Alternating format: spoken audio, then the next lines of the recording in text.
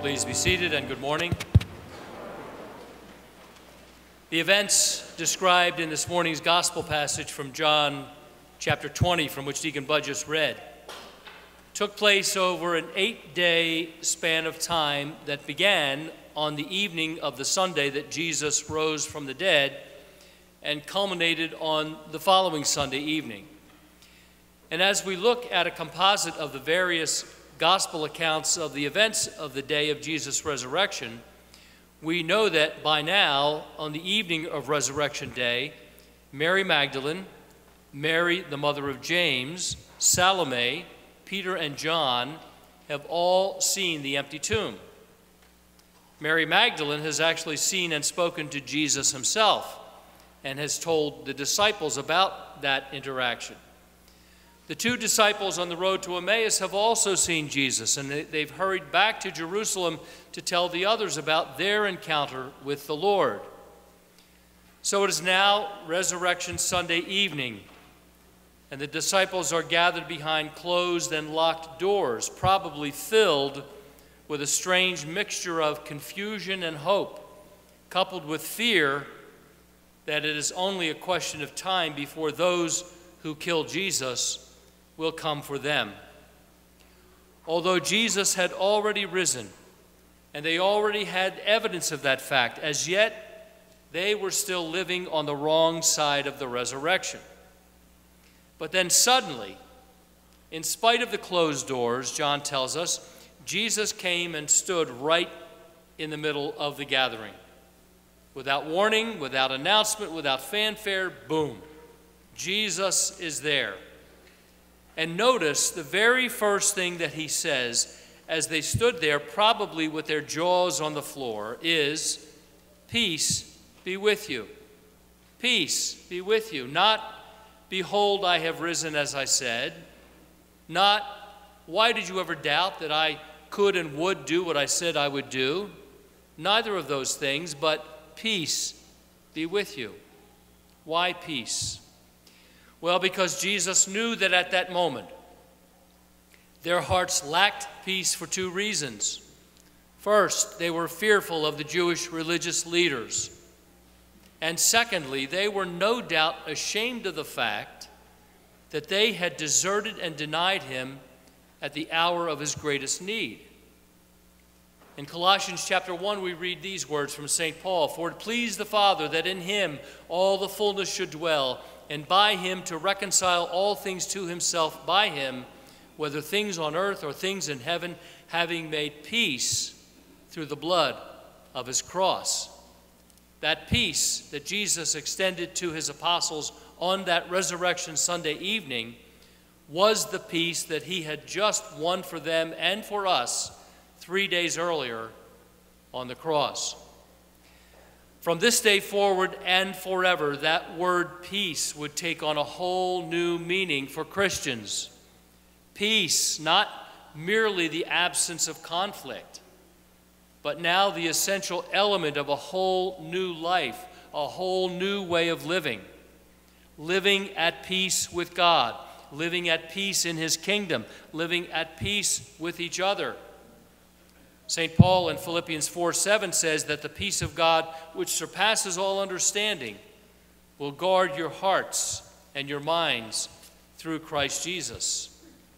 Today is Divine Mercy Sunday, the Sunday dedicated to acknowledging with thankfulness the peace that we have in our hearts because the mercy of God has been showered upon us human beings in and through the passion, death, and resurrection of Jesus Christ.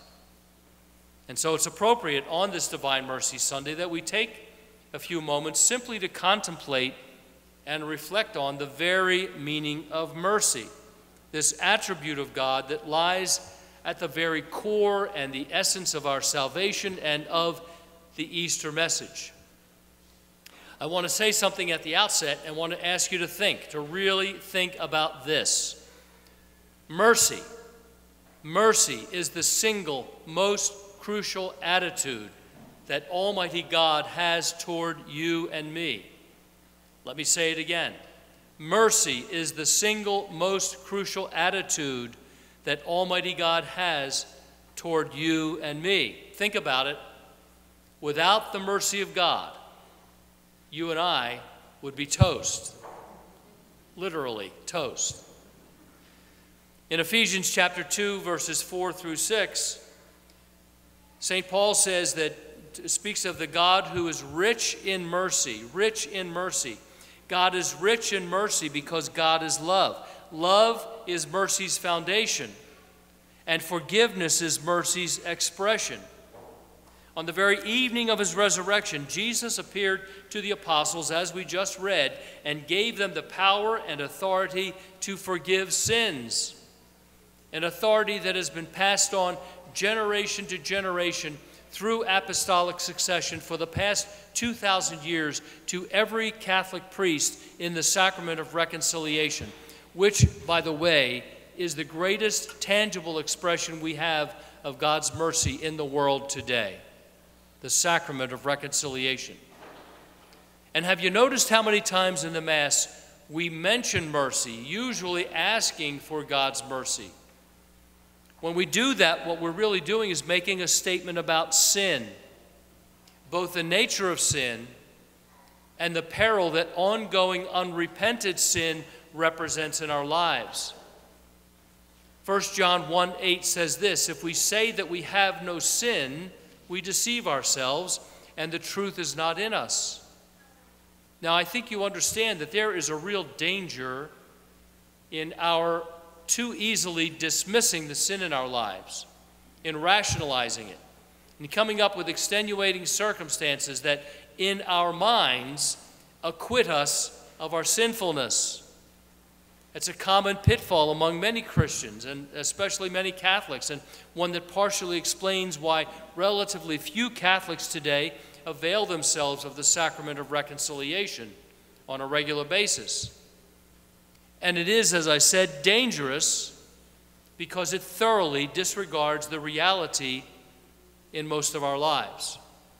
What is that reality? That reality is this: we sin. We sin continually. Sometimes we sin grievously. In spite of our redemption, in spite of our relationship with God in Christ, in spite of our understanding of what pleases God and what displeases Him, in spite of our best intentions, you and I sin on a regular basis, and thus desperately need God's mercy anew on a regular basis.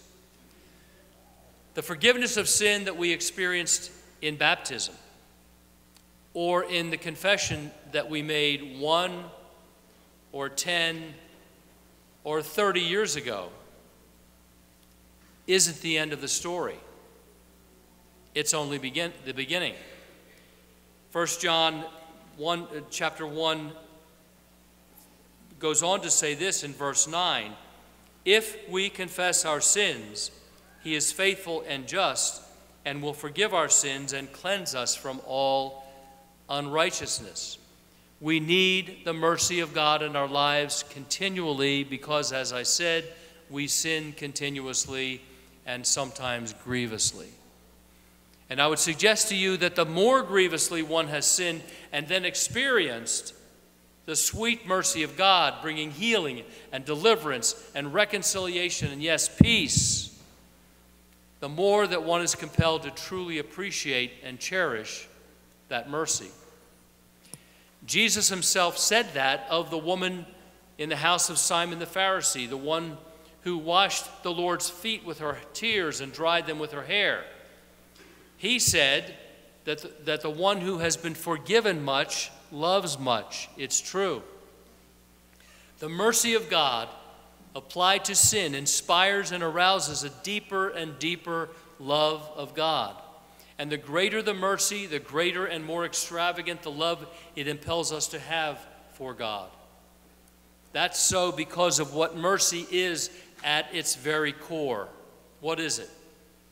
In his encyclical on the mercy of God, entitled Dives in Misericordia, Rich in Mercy, St. John Paul II, who fittingly, by the way, you'll remember, passed away from this life into the glory of God on the vigil of Divine Mercy Sunday in 2005, John Paul defined mercy as love coping with evil. Love coping with evil. Jesus himself is the perfect example of the mercy of God incarnate.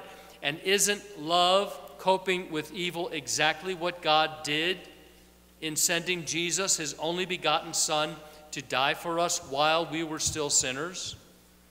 And if mercy is love coping with evil, isn't that what Jesus modeled perfectly when from the cross he prayed for his tormentors? He prayed for his executioners with the words, "Father, forgive them, for they know not what they do." Mercy is love coping with evil. Mercy is love that loves when it has not been loved. Father, forgive them, for they know not what they do. Jesus also taught us a powerful lesson about the mercy of God in the parable of the prodigal son, where that son, in spite of his father's love for him, and in fact in violation of that love, takes his inheritance and rushes headlong into a downward spiral of evil living. When he finally comes to his senses and he decides to return home and ask his father's forgiveness, the father, for his part, demonstrates what true mercy is. He is faithful to his fatherhood, faithful to his love for his son. He is eagerly waiting for the young man to return to him. He immediately and generously receives him back and rejoices because his son has come home. When we, in the midst of our sin, ask God for mercy, especially in the sacrament of reconciliation, that is what God is prepared to do for us every single time. That's why the Apostle Paul calls him the Father of mercies and the God of all comfort. If you think about it, the absolution by the priest in the sacrament of reconciliation begins with the words, God, the Father of mercies. We read in the Song of Solomon that love, mercy's foundation, is more powerful than death. Christ's resurrection is proof of that. Just as his crucifixion is proof that good is more powerful than evil. And mercy is proof positive that love does not allow itself to be conquered by evil, but overcomes evil with good, as St. Paul teaches in Romans chapter 12. Jesus' redemptive act of suffering, dying, and rising, all on our behalf, is the revelation of mercy in its absolutely fullest expression. And we need that mercy poured out in our lives every day. We need to ask God humbly for his mercy every day. The more that I can grasp the role that the mercy of God has played and continues to play in my life, the more I will love God. And thus the more I will desire the continual flow of his mercy in my life. And the more I will assertively but humbly order my life around the understanding that God, in his mercy, has been so good to me in forgiving my sins, in restoring me to his friendship, in pouring his abundant grace into my life, none of which, by the way, I deserved. None of it. Heaven forbid that God should ever begin to deal with us according to what we deserve. Amen? Lord, have mercy. But there's one more thing that cries out for me to do. When I come to the understanding of what God's mercy has done for me, that one thing is to go and to do likewise. God, help us if we don't. God, help us if we take on the role of the unforgiving servant in the parable of Matthew 18. The master calls that servant wicked, specifically for not having mercy on his fellow servant as his master had had on him. It is not for nothing that Jesus in the Lord's Prayer teaches us to pray, "Forgive us our trespasses as we forgive those who trespass against us." It is not for nothing that he declares in the Sermon on the Mount, "Blessed are the merciful, for they shall obtain mercy." It is not for nothing that he says in Luke 6:36, "Be merciful, even as your Father is merciful."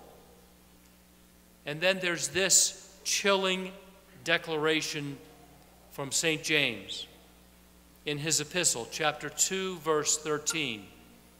James says this, "Judgment is without mercy to the one who has shown no mercy." Judgment is without mercy to the one who has shown no mercy. Brothers and sisters, the one thing that can undermine and negate the mercy of God in our lives is our failure to show mercy to others. It is a fundamental demand of the gospel that we who have been so lavishly blessed with the mercy of God show mercy to others, especially to those who have wronged us. We should be proactively looking for ways in which we can be agents of mercy to others, as a simple but natural response to the effect of God's mercy in our own lives. We come to this humble realization that the Father of mercies has graciously imparted his mercy to us, undeserving as we are. We should then reflexively ask, what can I give God in return for this unfathomable gift? And we should never get to the point of contentedly thinking we have given enough. After all, think about it. What is your soul worth? What is your soul worth? What was it worth to Jesus? He gave his all so that you and I could walk in God's mercy and the forgiveness of our sins, so that you and I could grow in grace and in the image of Christ, so that you and I would be not only the recipients of God's mercy, but the agents of it as well. Because the measure we have grown in mercy is the measure we have grown at all. The measure we have grown in mercy is the measure we have grown at all. And so, brothers and sisters, on this Divine Mercy Sunday, I encourage you to reflect and take stock of the role of God's mercy in your life, the extent to which God has lavished his mercy on your life, and then go and do likewise. In the name of the Father, and of the Son, and of the Holy Spirit. Amen.